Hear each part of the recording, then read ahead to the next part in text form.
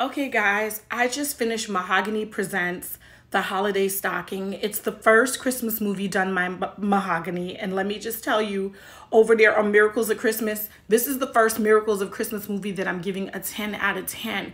It talked about family, love, unresolved issues, the holidays. It had good singing. I cried so hard at the end, like I can barely talk. This is actually my second take, and I usually do my movie reviews in like one take. So once again, I am reviewing last night's 10 p.m. Eastern movie, The Holiday Stocking, starring McKelty Williamson as the older brother Robert that has passed away, and now he's an angel.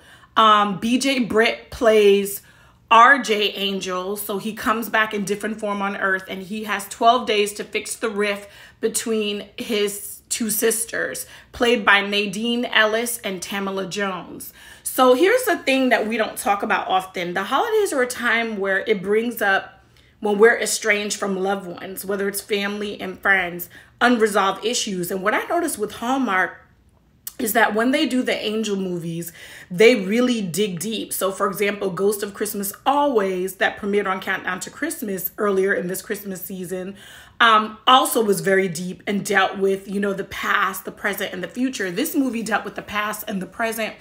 I cried so hard at the end, but it was like one of those happy relief cries because RJ has 12 days to fix the rift between two sisters that are not speaking. And what we end up finding is he had a role in it. Now, the two sisters, Danny is, okay, give me a second because I'm all over the place.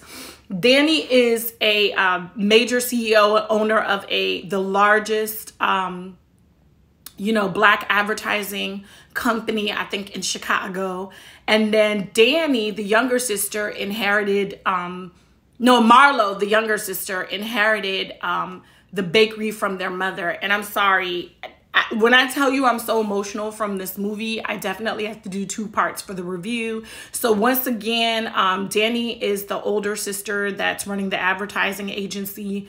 And then Marlo is the younger sister that is running the mother's bakery. And what we find out is that these siblings had a whole rift about when their mother was sick and when she passed away. And there's this tradition. I'm going to get more into the tradition in part 2, but I want to tell you once again that, like, I didn't think I was going to cry at the end of this movie, but I cried so hard. But it was one of those cries of relief. Like when I saw that RJ was finally able to fix the rift and also admit the part he played in his sisters being estranged.